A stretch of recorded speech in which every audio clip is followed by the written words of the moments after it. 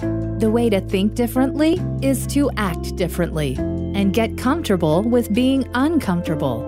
Welcome to the Unlearn podcast, where host Barry O'Reilly seeks to synthesize the superpowers of extraordinary individuals into actionable strategies you can use to think big, start small, and learn fast, and find your edge with excellence.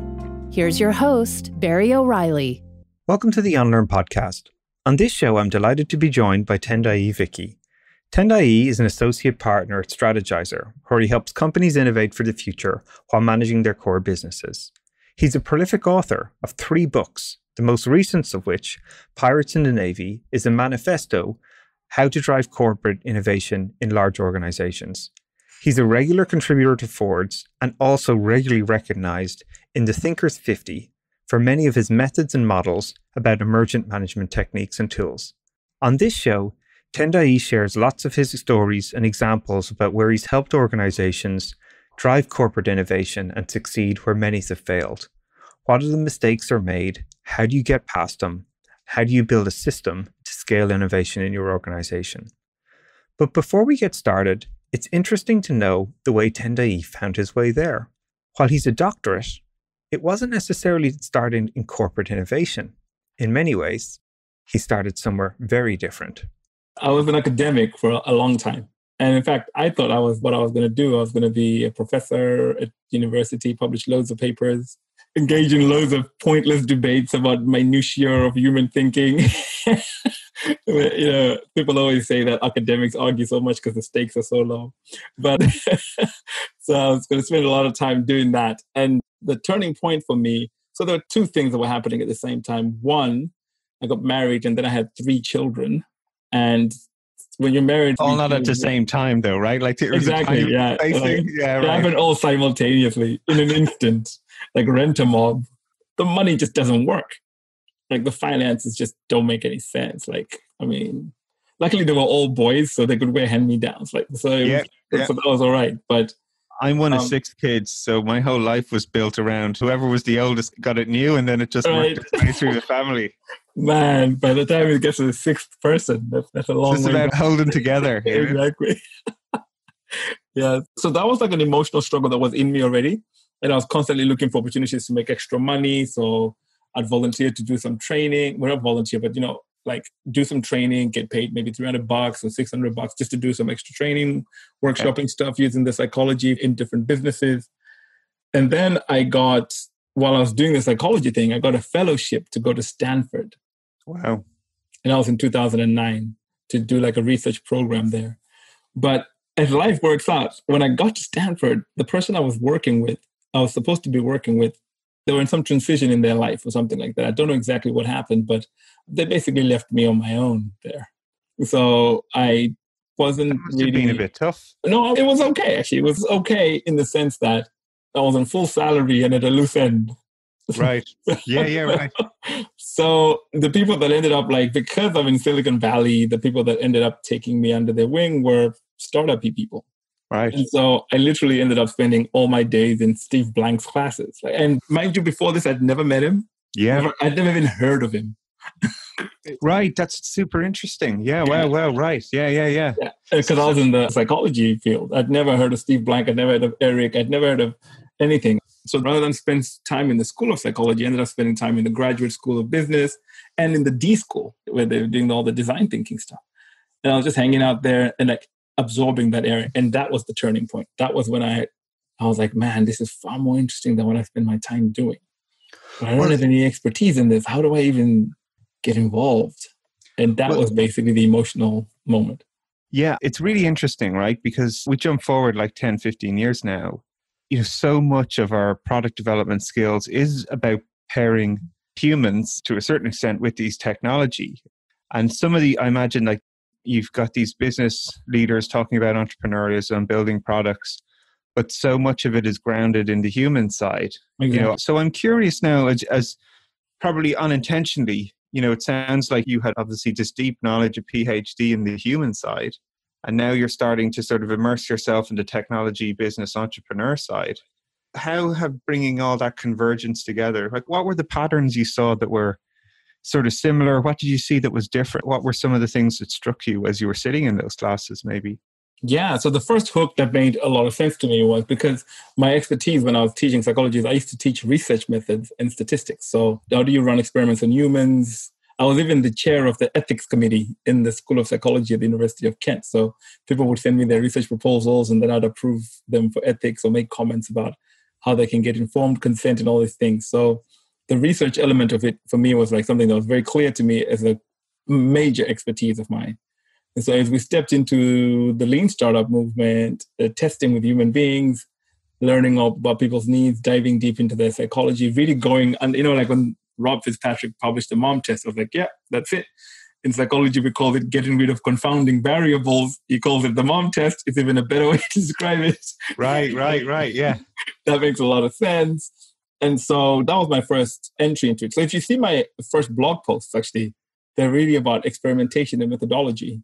In fact, I was such a geek that my first post was criticizing the fact that entrepreneurs called what they did experiments. Oh, this is like, good, right? Yeah, that's what I like. So give us some cliff notes. Like, what are the sort of key arguments there? Because it's not an experiment, because in the social sciences and in science in general, an experiment is a pretty exclusive royal term used for a specific type of testing. It's like the gold standard of research, running an experiment, because you need two things. You need the ability to measure a dependent variable, and you also need to be the one in charge of manipulating the independent variable. So you need to actually be the one who sets it at 10 and then sets it at 15, and then you see the effect on the thing that you're measuring, and you've controlled all other extraneous influences on the connection between these two things you're measuring. And then we call that an experiment.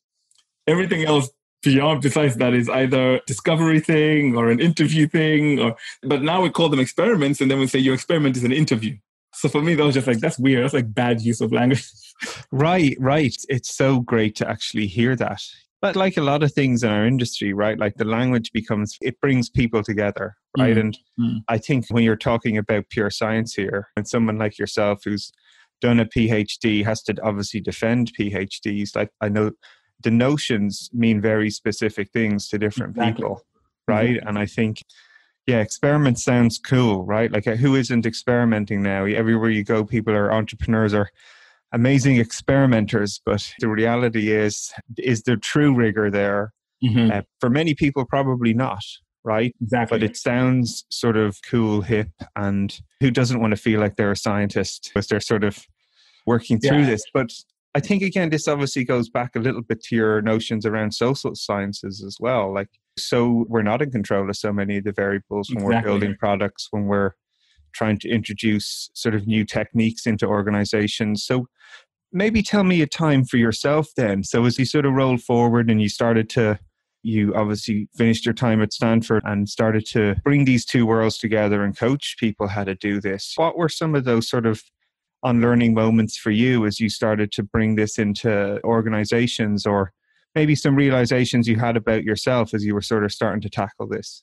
Yeah, so I mean, there was a couple of unlearning moments. So the first one was I thought that I needed to do an MBA to get good at this. So I took the 2 years out and I did an MBA just so I could learn business. So when I came back to the UK, I did an MBA. And I don't use much of the stuff these days, but it was an interesting transition into business.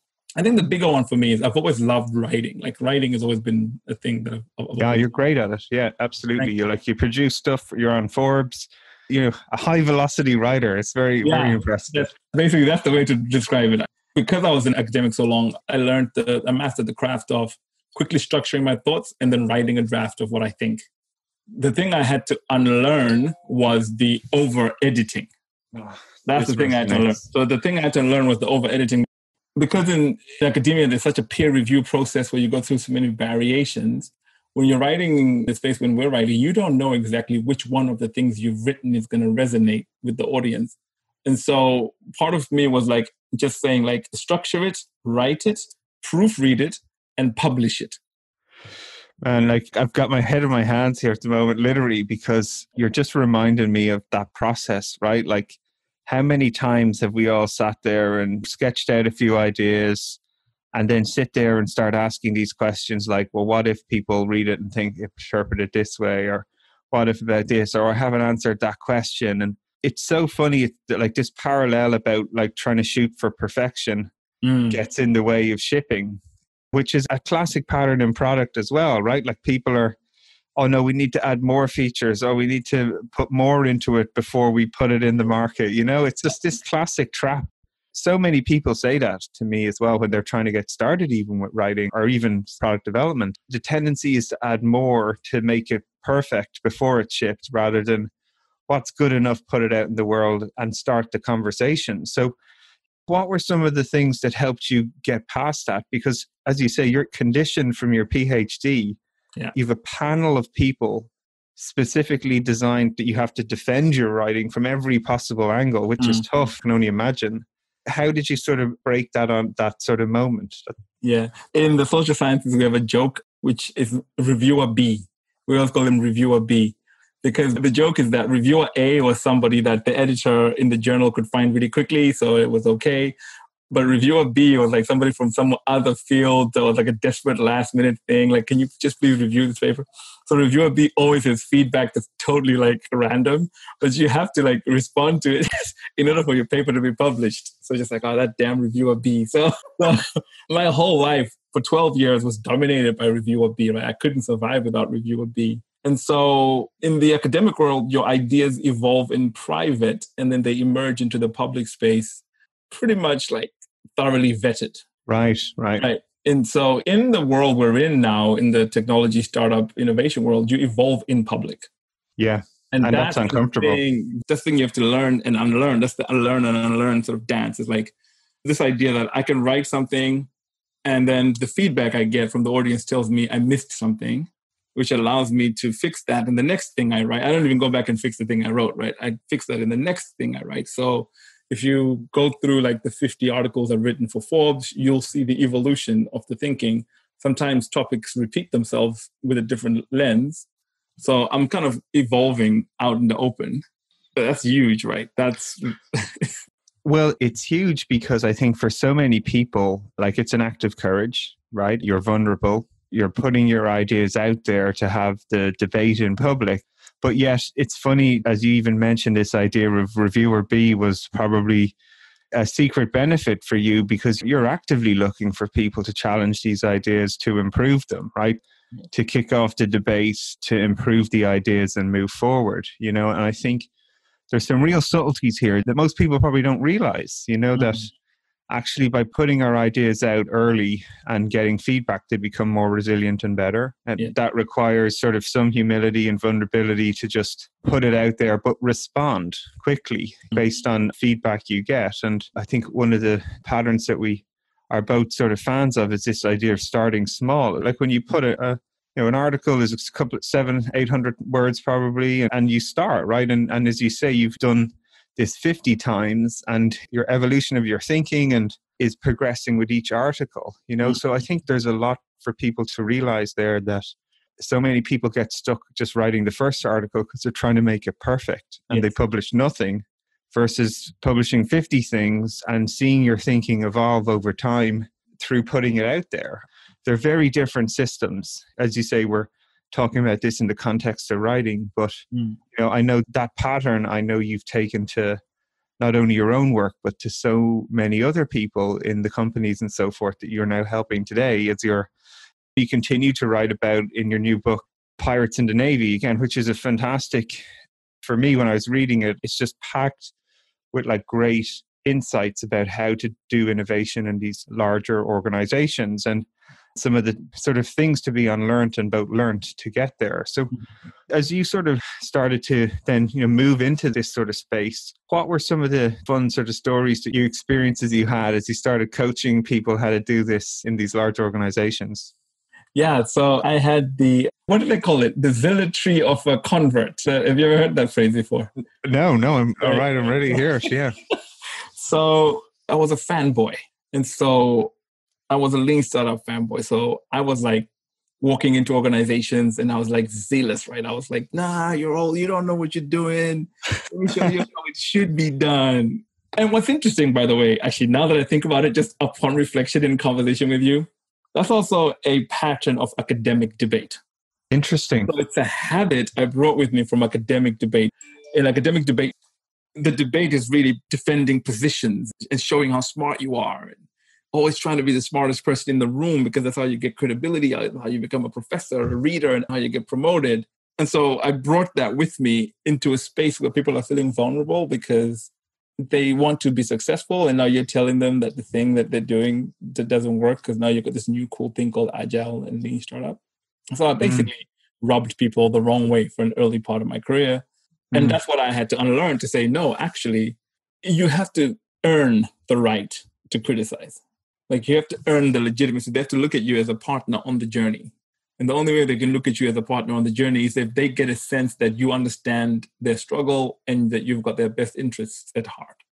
Only then can you then say, okay, let's now flip the switch a little bit, try this and try that. Can you see that it works? Try this and try that. And then you can start to evolve organizations and evolve teams. I think that's a fabulous tip for people, Tendayi. I think like a lot of these archetypes people create, as you say, even what's the way to do things. Consultants or smart people come in and tell everybody what to do and leave. But I think you've experienced both sides of that story, right? You obviously know what works now is meeting people where they're at and then building them up. And even in the book, I think you've so many great questions, right, that you ask. Like a lot of this is, how do we collaborate with enablers such as finance, legal, HR to actually bring things together rather than see them as a blocker? Get a theory and get what that innovation is important about and how it can be done in your company. I'd love to talk here a little more on this idea of innovation theory, right? Because I think this is a practice that you teach people that I think is also grounded in your science background from social sciences and what you've transported over. So could you explain a little bit about what creating or how to come up with a good sort of theory and then applying that to create innovation in companies? Can you share a little on that? Yeah, so a theory is pattern recognition, right? You see things in the world, you see them recur, and then you're like, oh, okay, X means Y, right? And that's really how you form a theory. So the fundamental theory of innovation is the theory of an entrepreneurship ecosystem. Like companies want to think of themselves as startups. It's like you don't really want to think of yourself as, you don't think of yourself as an ecosystem, almost like the Silicon Valley, like the whole Silicon Valley. And so in that ecosystem, the evolution of successful ideas or the emergence of successful ideas is actually pretty random, right? We don't know what's going to succeed and what's not going to succeed. What we do is we just throw things at the wall, we invest in a whole bunch of stuff, and then we see what succeeds and what fails. And a lot of the ways entrepreneurs succeed is they succeed at something other than what they thought they were going to be successful. Like they evolve their ideas so much by the time they're successful, they're working on something else, right? But nobody ever says that. Like nobody tells all of these patterns. And so that's the theory that you bring into the innovation practice, which is you can't pick winning ideas yourself on day one. Like you can't go, that's the one. It's like telling a musician, go record me a number one hit. They can't do that. They have to record a whole bunch of songs, then try them out on people, try them out live, see which ones get the crowds going, and they go, okay, that one is going to be our first single. It's kind of the way that if you want to get to good ideas, you have to work on a bunch of ideas. But how do you do that then in an organization that says, write me a 30-page business case, tell me how much money I'm going to make in year 5, and all that, right? So it's the opposite way of thinking. In that space, you pick the winning idea on day one, and you give it as much resource as possible, and you push it through according to the roadmap. And so once you get leaders to understand that they can't pick winning ideas on day one, they have to invest in a lot of ideas and then provide the context in which the best ideas bubble up, they go, that makes a lot of sense. Like, that's how things work. I know that's how things work. So how do you do that?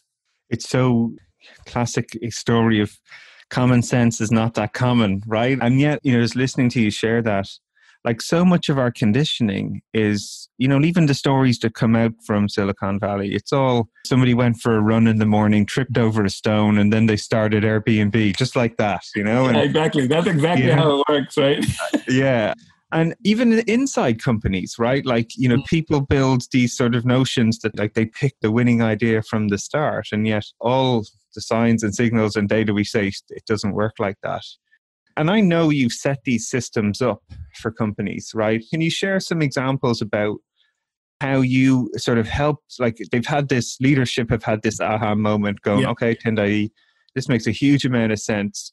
But yet all our processes or write the business case, get funded for many years, better delivers it or something. Otherwise, the project's considered unsuccessful. How do you start to help companies sort of unlearn that? And institute a bit more of a, this optionality approach and, figuring out how to make lots of small bets. So you can learn cheaply, but also then double down when you see signals that you want that this is something that has getting response from people. Yeah, I mean, so the first conversation is, let's talk about the conditionality you put on giving people resources to do stuff. And the conditionality that leaders put on people getting resources to do stuff is you have to promise me that whatever resource I give you, you're going to give me back multiples of X by such and such a time. If I'm not convinced that you're going to give me multiples of X by such and such a time, I'm not going to give you the resource. Yeah. So make that explicit, because it's sometimes these things are just like implicit in the culture of the company. Nobody really thinks about them and raises them and goes, oh, that's what we're actually doing. That's what these tools we use to make decisions are actually creating in terms of conditionalities. And then I say to them, okay, cool. So let's now have a conversation about how much would you be willing to give someone in terms of resource? Like, how much would you be willing to give someone if they couldn't promise you that the thing would work? But instead, what they promised you was, I can bring you information about whether there's something useful to invest in further there. Like, how much would you invest in? And then they go, oh, okay, so that makes sense. If we are going to make a lot of bets, it's better that they're small. And it's better that we set conditions that those people come and tell us which things to further invest in. And then we just stop investing in the other stuff.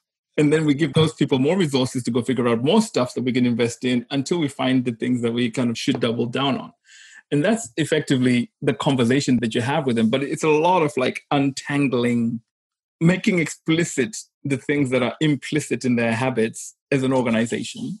I think that's such a great insight again. Very rarely do people really sort of interrogate, why are we doing what we're doing? Or why does the process work this way? And what are some, as you say, the implicit assumptions and policies here?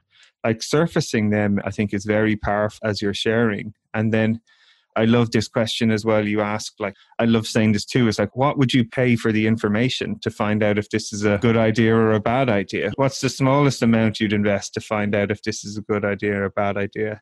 Because I think that's such a great framing. Don't give me the $1 million, give me $1,000. But what would you want to see for $1,000 to say, this looks like this is an idea worth doubling down on? One of the programs I was running was with this financial institution, right? And financial institutions, they're pretty stuck at the moment, right? Like they're slowly getting eroded. So they had this sort of idea where they funded basically 6 teams, 4 people, and give them a couple of weeks runway to like just test a bunch of ideas that the leadership team had. One of the teams sort of came up with this idea of like pairing financial information with your healthcare information to create better, and then, if you could converge both of those worlds, you could offer some amazing products. And like the CEO was just like, this is it. This is our amazing idea. And they were literally writing a $5 million check for the team based on a pitch, right? Right. And this is one of those classic moments where the leadership team were trying to change, but the natural reaction was to go back to the classic way they would do things. But like the team were sort of sitting there going, right, they're going to fund us to do this idea. We don't even know if it works. Right. They were brilliant. What they did is they just said, right, well, we've got this idea. CEO loves it. Why don't we just go out and test it with like 20 or 30 people? Can you imagine how people would feel when the teams go out to you and say, hi, Tendayi, would you be interested in pairing your healthcare information and your financial information with this bank? Right. You're laughing your head off. Exactly. Right. They're like, hell no. Right. I remember them going back, like we were working these sort of like weekly cycles, and they were going back to the CEO and everyone was panicked because they were worried of like delivering. This is not going to, 95% of people don't want this idea. The tension before sharing that was massive. But again, they did it. And I remember the CEO just sort of looking at them and going, well, how much did you invest in this? And they were like, oh, it cost us $5,000 to run these interviews. And the CEO's response was, will you just save me $4,995,000? So exactly. All right. And that it was such an unlearning moment for them. I think sometimes as well, people have to experience these things as well to like really bring it to life. And like, I know you've done this for countless companies, right? Like you're out there helping. You did some fantastic portfolio management work, helping Pearsons with their life cycles of innovation and all these type of things. Can you share like maybe some of the things that really helped as you sort of brought it into these like massive sort of organizations that it feels alien to them. What things sort of jumped out to you as you went through that process? Yeah, so it's interesting, right? Because there's this dance that you do where you have to first, coach the teams about like, don't love your idea too much, spend time testing it and iterating it. And then they go, okay, cool, because they, like a lot of teams love agile and lean, especially when they're working on technologies. And then you turn around to the leadership and you go, listen, don't ask these people for 5-year projections when they come and talk to you.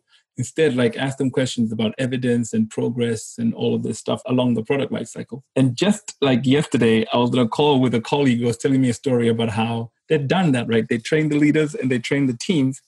And then the teams come to do their pitch and they're just pitching for something small. They're like, we've got this idea. We don't know if it's going to work or not. So we just want like 20K to start doing our initial experimentation. And apparently the leadership was so hard on them. They were like, why are you asking for so little money? It means you don't believe in your idea. So why should we invest in it? They didn't do the thing that I told them to not do, but they did it in reverse. So the habit was still there, right? And so you have to kind of, again, jump in and go, man, that is an interesting case. And so my colleague was just saying the team felt dejected. Like, they didn't know what to do now because we'd coached them and taught them this methodology, but the leadership is still asking them weird questions. So when we first started working at Pearson, we would do the coaching of the teams, we would do the coaching of the leadership and decision-making, and then we would leave. And then we'd come back like a month later and the teams are frustrated. They've stopped doing what we trained them because they're like, well, you guys just left us and the leaders didn't support what we were doing. So we flipped the methodology and we said, we coach the teams, we coach the leaders, but we sit on the first 6 to 7 board meetings. Yeah. And we're part of the decision-making process and we call out things. Like, that's not the right question to ask right now. That's not the right. So we just sort of have to coach it out of until we feel comfortable that, I've said quietly in this meeting 3 or 4 times and nothing bad has happened. So now I can walk away.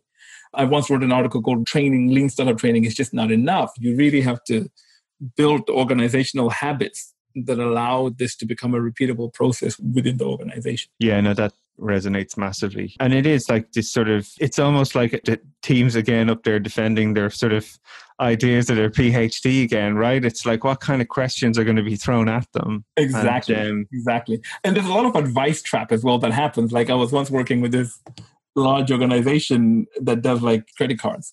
And the team came in, right? And the leaders, they just like ask, they just make questions up because they're leaders. Like they don't realize that if you're a leader, you have to be deliberate about the things you say. You can't just say random things. So they would just say stuff like, so what's your mobile strategy? And then the team would have to go, oh, okay, so there's a mobile strategy thing. So then they'd go, we don't know yet, but we'll work on it and we'll come back with it next week. And then the following week, they'd come back with the mobile strategy. But because the leader was asking it as a random question, they forgot that they asked the team to go and work on a mobile strategy. And I'm busy trying to convince these teams that this is a new way of working, et cetera, et cetera. And it's constantly being undermined by this sort of... That's so interesting again. Yeah, and it's funny you share it. I actually had Michael Bungay-Steiner on the show last week, actually. His book, The Advice Trap, just came out. Exactly, yeah. Michael's really cool, yeah. It's really cool. But the bit that just struck me there is this notion of like, leaders need to be very deliberate about the questions they ask. Yeah. Because teams will like redirect their whole focus, often based on a passing like question or the leader sitting there like looking on their phone and someone's like, oh, we need to have a mobile strategy, right? I'm going to ask that in our next meeting, right? And exactly. The team that roll out happened to be the team there. And yeah, I think that's a really important point, right? About like helping leaders ask great questions to bring the best out of the team rather than just sort of autonomously just sort of respond to things. Because just like in the story I was shared, like, right, that CEO was they were under pressure to find business growth. So anything that looked like it had growth, they were just going to react to. Yes. And actually cause more trouble by sort of putting just a huge amount of investment behind it. So it has to work now. Yeah. I've just put my brand, my identity, my whole behind this idea, which again is one of the patterns you call out in the book as well, is not to tie identity to ideas, but recognize like the first idea might be most likely not the idea to get us there. And really what we want excellence in is this idea of testing lots of ideas to find out which wins on merit, as you say. And I think that's really important pattern and for leaders to be aware of. I think that's super important. Yeah, I think it's really, truly important. And a lot of leaders, they're in the habit of being you don't become a leader, right, if you're not good at something. So they're in the habit of succeeding and being successful and being recognized. So they kind of carry that with them. And there's a little bit of hubris, but a little bit of like playing the role as well, of like wanting to sort of provide guidance. And so once they make a bet on an idea, it has to succeed. And so what we try and do is we try and like work with teams to disconnect that, to say, just disconnect it. One of the myths of lean startup that was it wasn't even lean startup's fault, right? It was just something that kind of emerged out of nowhere. Is what happens with ideas is that every single idea in the world can pivot itself to success. Yeah, right. That's a classic. Good. No, yeah. Right. Elaborate on that a bit more. That's a great one. So it was like, no matter what it is, if you pivot, you'll find success. Right? And that's not really the point, right? Lean startup is a really great tool for finding things that work and things that don't work. And the majority of times, what you'll find are things that don't work. And only in a few incidents will you find things that work. And so lean startup succeeds at a portfolio level where you have a bunch of stuff. It's very difficult for lean startup to succeed on an individual idea level, right? Unless that team really navigates even further away from their original idea, so far away that maybe it becomes unrecognizable. And so the biggest question that people have always been asking me is, does lean startup improve your success rate? Yeah, but the level of improvement is not significant. What lean startup does is it allows you to find things that don't work quicker and cheaper, so you can stop working on that stuff and double down on the things that work. And once leaders take that mindset to it and teams take that mindset to it, it becomes easier for them to really utilize the tools. I think that's another really important insight for people to sort of take away. It's not like I have one idea and pivot my way there, but I have many ideas and find out which is the winning idea by working my way through them, and I think that's such a great way to share with people, because you're right. Like, so much of the pattern is I'm going to start this startup and I'm just going to pivot my way to success. And yet, it doesn't work like that. And I think that's super helpful for people to sort of think of it like a portfolio, as you say, portfolio of options, and how quickly we can work through them is super powerful. Yeah. And then another quick thing, right, there's just sort of before we can move on, is another metaphor that I try and use, and my mind is just bubbling with all these things, is I think like large companies are like rich families. And the question is, how do rich families teach their children to conduct themselves well when there's so much wealth around? Right. And so the best way, if you're a rich family, to teach your children to be good people is to create artificial scarcity, which is you can't just give them everything they want. You have to create this artificial scarcity. And so what happens with innovation in large organizations is teams have endless resources. So they can just like keep going because they're on the budget already. And when it comes up for renewal next year, they're already a line item. So they just get their 500K again. And so the way we say to leaders is create artificial scarcity, make it like a startup. The reason why startups can't always pivot their way to success sometimes is because they just run out of money. Like there's no more money. So you just have to go home. And so again, you could create the same thing for your startup teams inside large organizations, which is, this is your runway. You earn the next level of investment by the data that you bring to us that tells us that you're going in the right direction. And if you fail to earn the next level of investment, well, you don't get your pocket money. You have to go and cut the lawn next door if you want to get whatever it is. So I'm just using the metaphor as a way of like creating artificial scarcity within the organization. And that also instills the discipline of having people really focus on what they need to do to become successful. I think that's, again, another great insight, right? And making it small makes it safer to fail. You learn quicker. I think that's another really powerful insight for people to take away. Awesome. Yeah. So looking forward for you then, Tendayi. This is your third book. You're going to have another 50 articles, I've no doubt, on Forbes in the next sort of year or two. Well, what are you most sort of excited about now? What are some of the things that are really piquing your curiosity as you look ahead in the work that you're doing? It's funny. I mean, I have a couple of like innovation projects that I'm kind of trying to wrap up, especially inside Strategyzer, where we're trying to create a toolbox for strategy decision making. How do you select the right opportunities to work on? And we're also like working on another tool as well on how you choose the right innovation programs or the right change programs. Because again, my latest article actually is kind of the germination of that process, which is little fires everywhere. It's innovation lab here. And then before you know it, there's a digital studio, a digital hub, a design sprint, a hackathon-y thing, etc. It's like, what are all these things for exactly? So beyond managing the portfolio of products, now you have to really be deliberate about even the innovation programs that you're running. So we're thinking about ways to sort of frame that as well. So those are still things I'm kind of working through. I'm also like just wrapping up, kind of in the middle of a book called Right Question, Right Time, which is really just about leaders and questions, the conversation we were just having. So all of that, once all of that is finished, my mind is kind of percolating back towards psychology now. Oh, interesting. Yeah.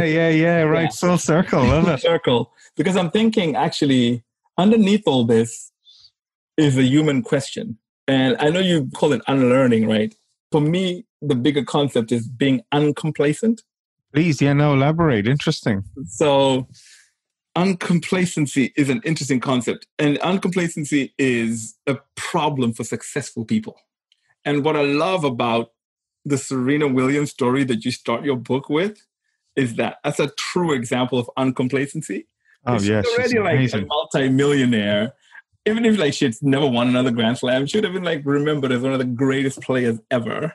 Why would David Beckham, being David Beckham, be the first person on the practice field and doesn't leave the practice field until he's tried 100 free kicks? But he's got a Bentley and 500. What is it about that? Wanting to get better and evolve and unlearn. And what is the psychology of that? What is the psychology of uncomplacency? Interesting. Yeah, it's fascinating. That's a real question for me, because disruption happens to the complacent at the organizational level. But actually, it's not organizations that get disrupted, right? Because all the decisions are being made by people. Absolutely. Yeah, I totally agree with that. Yeah, no, I think it's a really great topic to dive into, right? One of the things that really inspired me about Serena's story, literally, I was running one of my exec camps in JFK and it didn't go well. I didn't set as you say, the conditions up to help the team be successful. I was sitting on this plane, getting ready to fly back home. And I was down in the dumps about it all. And then I just turned on this, at the time there was just this serialization of her sort of life. Mm. I just watched it all the way back on the plane. And it was just profound to understand, this lady who at the time was 31 when she was knocked out in the first round of Paris, the Grand Slam there. Everyone had written her off. The average age of a tennis player is 27 when they retire. Now, she was 31. So people were obviously she's had a great career, she's done. And yet she has this resiliency and this curiosity and this drive in many ways to get better. And here she is now nearly 40. And I know she's going to go out and get into the finals again as soon as tennis comes back, and her win ratio is getting better as she gets older. And, it's just such a special story. And that really inspired me, as you said, this idea of uncomplacency. It is easy to slip. And it does take energy as well to be focused, you know, and I think, I'll be certainly interested to see what kind of things you sort of dig up as you start looking in. Yeah, so do you know what I did, right? Which is interesting. When I started researching it, it was psychology of complacency. So I looked it up. And do you know where psychology of complacency is studied the most? No, please. Is in organizations where there's machines that run repetitive processes and somebody has to watch them. And so if you've gone to work for a year and the thing just does the same thing over and over and over, you stop paying attention. Right. And that's when accidents happen. Absolutely. Right. So these organizational behavioral psychologists are really interested in how you have to create some sort of environment where there's a way to bring back attention, to maintain people's attention, even though they're doing repetitive things, right? And so the connection between repetition and complacency is we've never seen this before. Startups have never disrupted us. I've been in this business for 50 years. I can see where you're going with this. I think this is going to be pretty exciting. Well, I know for sure what I'm going to be doing is continuing to follow your regular posts on Forbes and other areas where you'll be sharing stuff to hear how you bring this idea to life and what this, no doubt, I know there's more books in you. I know we joked before, your writing velocity is exceptional. So thank you for coming to spend some time with us today and sharing, all these books you've written and continue to write. And I look forward to seeing the next set of ideas that pop out.